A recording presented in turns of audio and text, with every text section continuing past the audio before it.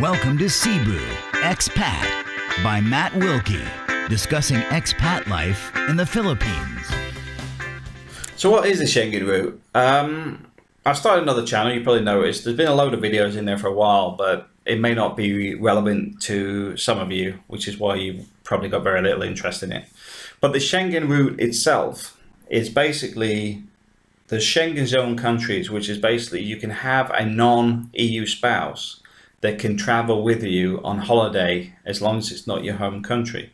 The United Kingdom is signed up to the EU, but it hasn't signed up to the Schengen zone.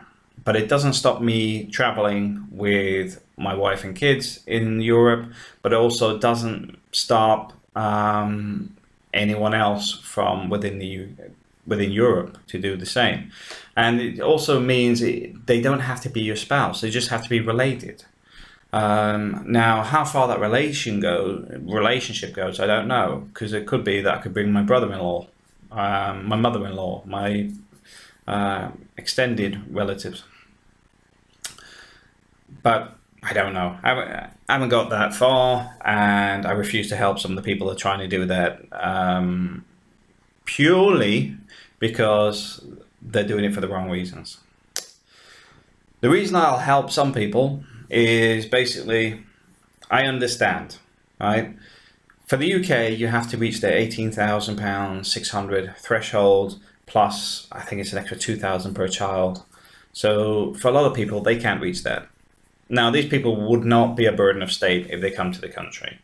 And the reason I say that is even the guy that cleans the floor in the toilets and whatever, they're minimum wage, but it's a job that still needs to be completed. If the floors don't get cleaned, then the building deteriorates. The building deteriorates, it has a knock-on effect for everybody. So where that actually fits into the whole system is the fact that these people may not earn a big income, but at the same time, they have a function.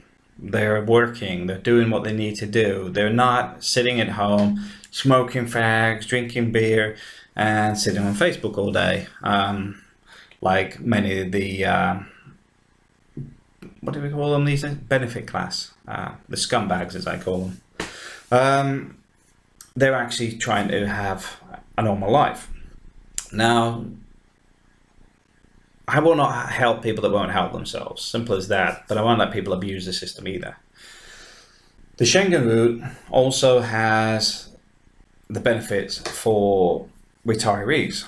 I know several people that have partners that are, I don't know, 30s, 40s, and their 60s. Problem they have is they're coming to Europe, they can't come to UK because their pension doesn't reach the 18,600 threshold. So how do they do it? Well, you take a Schengen visa and you go on holiday. You take your partner to Netherlands, Germany, France, Spain, Portugal, whichever country in the Schengen zone you want to go to. You then go there and you've got a 90-day visa. It doesn't matter what they stamp, the Schengen visa itself is a 90-day one. You then sit there and process for family permit. You show that you have a regular income, you can support yourself, and within 3 months you normally get processed as a family permit. Once you have this family permit, it's basically a family visa. They can travel with you to the UK. Once in the UK, they can apply for all the other stuff and become 100% legal in the UK, with every government department putting a stumbling block in your way as they go. But they can't legally stop you. The point here is it's a way into the UK for people that don't have the funds and are already pensioned. Now, the reason I help those that are pensioned already is for them to have already retired in the Philippines. They've already paid their way in life. They're carrying the can for the next generations, or they paid off the last generations. So why shouldn't they? They've already paid their way. They wouldn't be in the Philippines if they had no money. So that's basically what the Schengen route does. It's originally just designed to allow people to travel with their European spouse or European non-EU family member. The family member being quite a broad term, because it could be an adopted child, for example.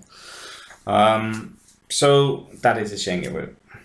Myself, I don't need the Schengen route, but I begrudge giving the UK money. I hate the UK. Not in a terrorist way, but the way it's become such a parasite on those that work for a living. I already pay 40% tax. I then pay tax on my fuel for my car. I pay tax on everything I eat, everything I wear.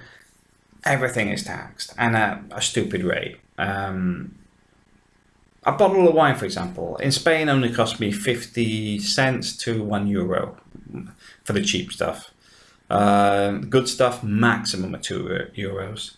UK, similar wine has a tax duty of over £2 before it even enters the UK.